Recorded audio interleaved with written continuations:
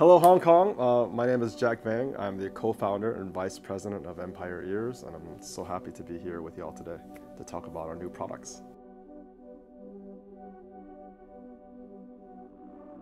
So with TRITON, we took it back to basics because recently we did the Raven and we did the Novus, which were overly ambitious design by our standards. So we really just wanted to take it back to basics and bring back a sound signature that everyone has come to know and love us for, which was the Legend X. So that was the inspiration for the sound, while introducing new technologies such as our dual conduction architecture. So the TRITON has 3 points, which represents the past, present, and future.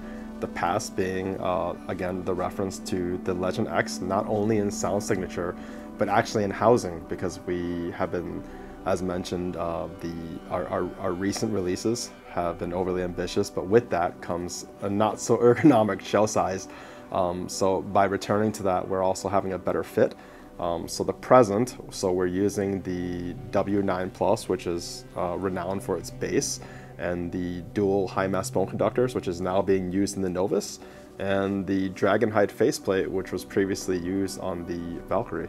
And then the future, it represents a new direction that we're also going by blending new technology along with our beloved old signatures to bring something that's similar but more enhanced presentation per se. So we're really, really excited for you to experience it. So by using the dual high mass bone conductors, it's much more compact as a form factor than the W10. And by doing that, we're able to use the old Legend X housing, which was much smaller, much more ergonomic. So basically, we just wanted this to be more comfortable and more usable as an everyday carry. So it's a different presentation. The W10, even though it's a full frequency range driver, is primarily used for the lower frequencies, specifically the sub bass and the bass, which enhance the air separation and the subfloor, right? So what we discovered with a Novus, with the new dual high mass bone conductors, is that it enhanced the mid-range and the treble as well.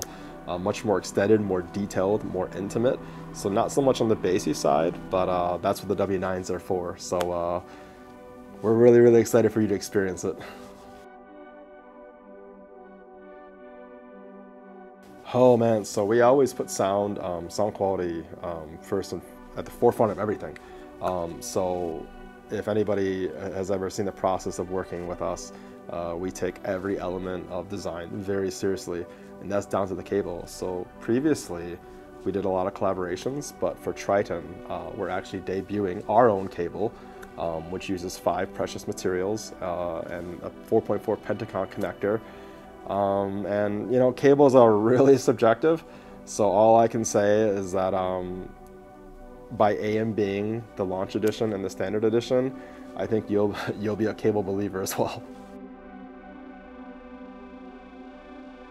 I think flagship level recently has been really just been determined by price, which is why for such a long time we didn't disclose the pricing of TRITON, right? So really, as our 10th year anniversary is approaching, we just wanted to pay homage to a sound that I know our customers love at a price that wasn't, you know, skyrocketed high, and we're able to do that by using less drivers but newer technology. And we're just super excited to release this, and hope that hope that you're eagerly enjoying it as much as we enjoyed tuning and building it for y'all.